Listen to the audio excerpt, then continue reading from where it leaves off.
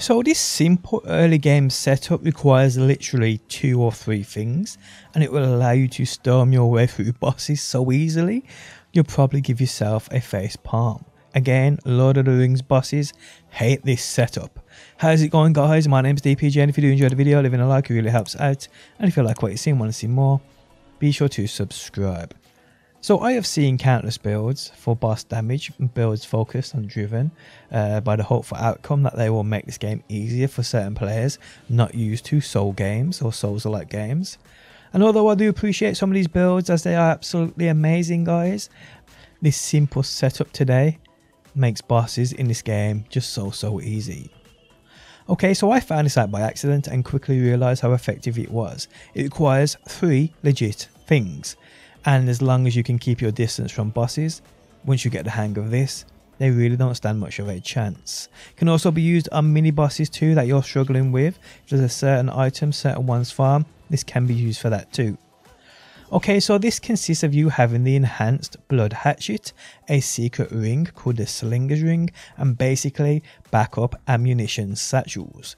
And today I will guide you how to get all of these things so easy. This again is meant for players struggling with bosses and so forth, especially early game.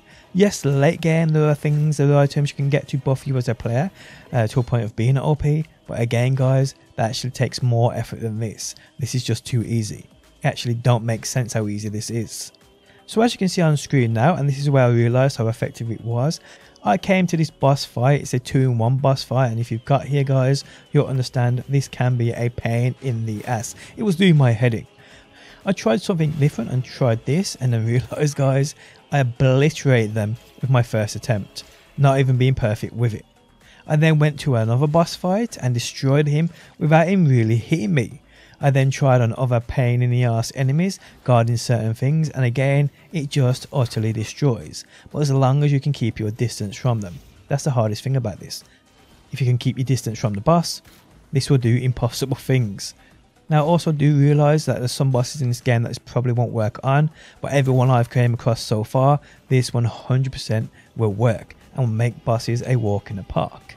Okay, so firstly, if this is something that can help you out and you're interested in it, let's get what you need for this setup. Should be 15 minutes in total and you should have all this done. Okay, so firstly, if you haven't, you need to unlock Gerlinde as a vendor. Now this means you have to rescue her from her cell. And to do this guys, you need to come to the vestige of Blind Agatha. This is that also legendary vestige where the AFK farm takes place, real early game. From this point you need to make your way around to the left of this lift to firstly unlock this lift if you haven't already. This takes us to where we need to be. So follow this path I take on screen now. While you are here, you may as well grab that book of sin if that's handy to you, but do what you gotta do as I do on screen and get back to this lift.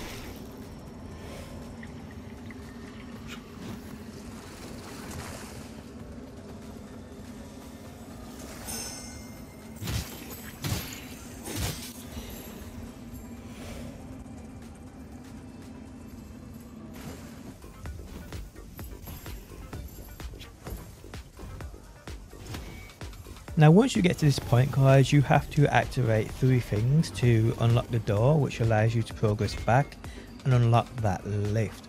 Now it can be a little sketchy around here, so do be careful, and also grab this book of sin while you are here guys.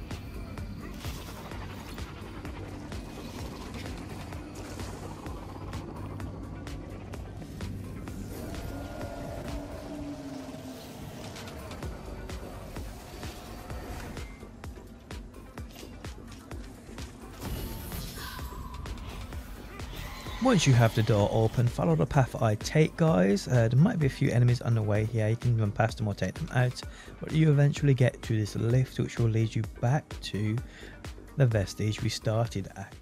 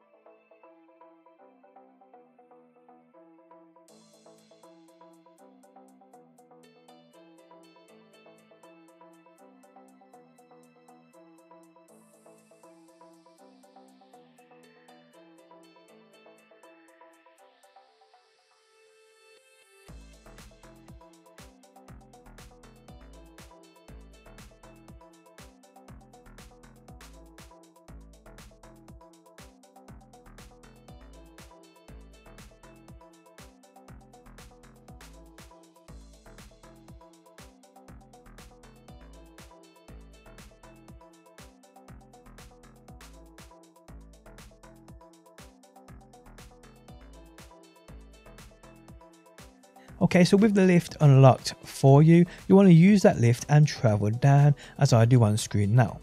Here guys, if you follow this slight path to the right, you'll end up on top of her cell.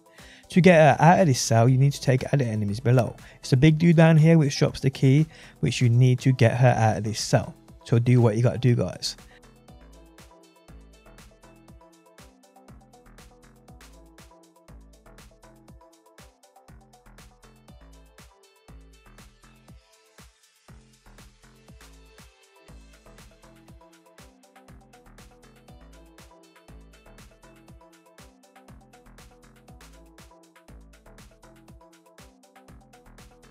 Once you do take him out, give the key to Gerlinde.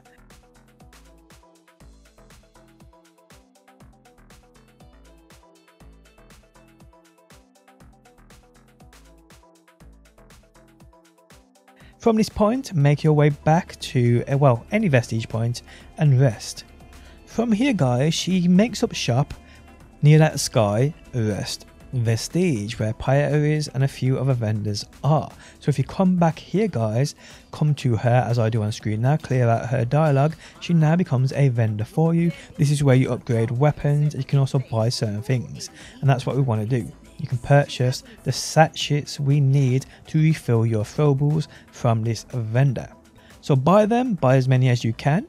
If you need Viger, I have posted a video, I actually posted one yesterday, testing the Viger farms that still work after the latest patch. There's still some amazing ones in the game guys. You'll find that video link down below if you do need that Viger to level up or buy these sachets. Now in regards to how many of these you need for a boss, for me, one's more than enough. I just bought a lot of them because I had to spare Viger.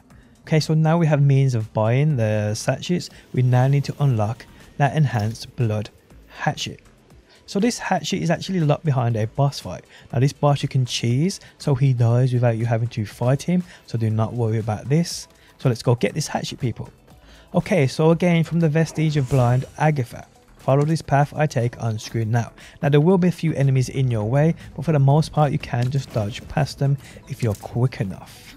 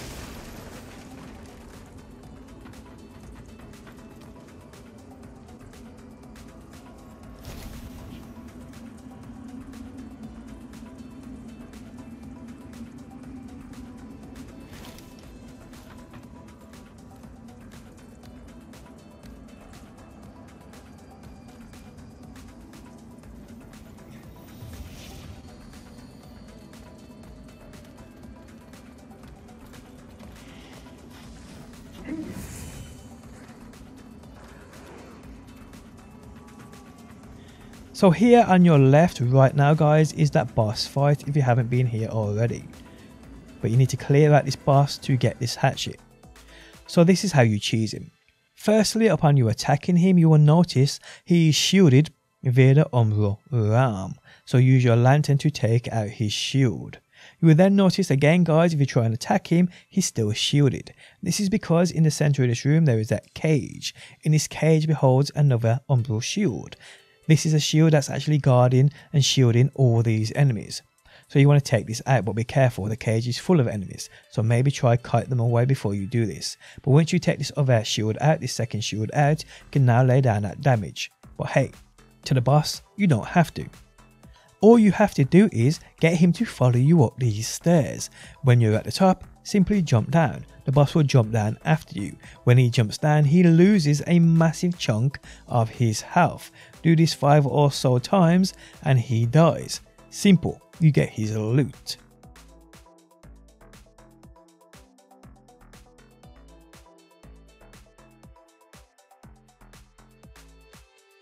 So once the boss is down, follow this path I take at the back of this area and grab this hatchet sitting right here.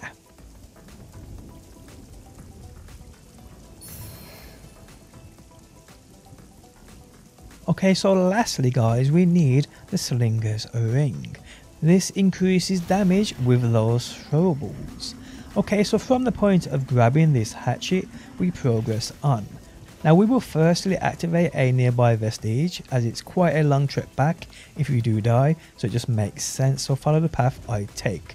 But do be careful, take out the edge you think will get in your way.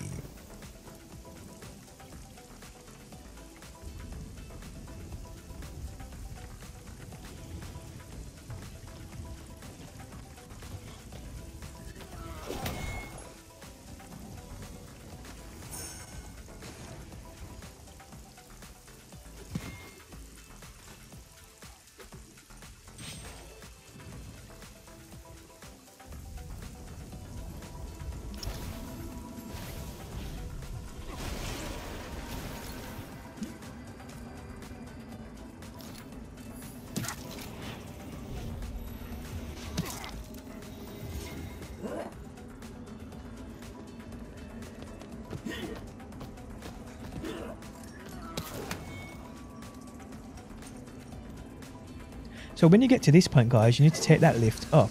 So take it up and then activate this vestige if you haven't done already.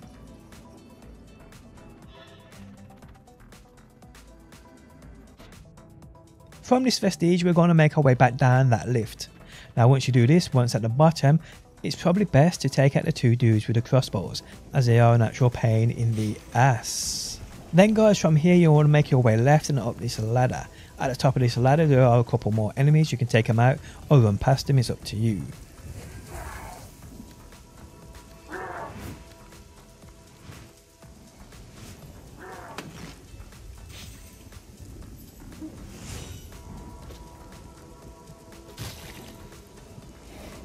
You will get to this passage here guys, run through it towards the exit at the other side. Here be careful as some big hard hitting dudes on the other side of this door.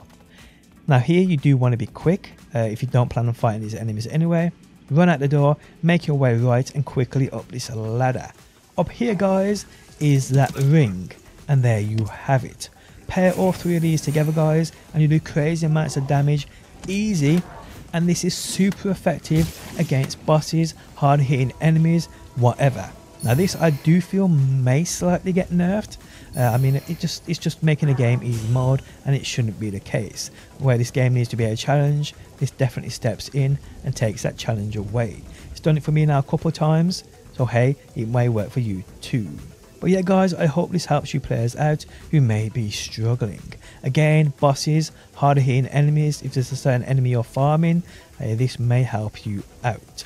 Guys, if you enjoyed the video, leaving a like really helps me out. If you're new around here and want to see more Lords of the Fallen, be sure to subscribe. And hopefully guys, I will see you on that next one.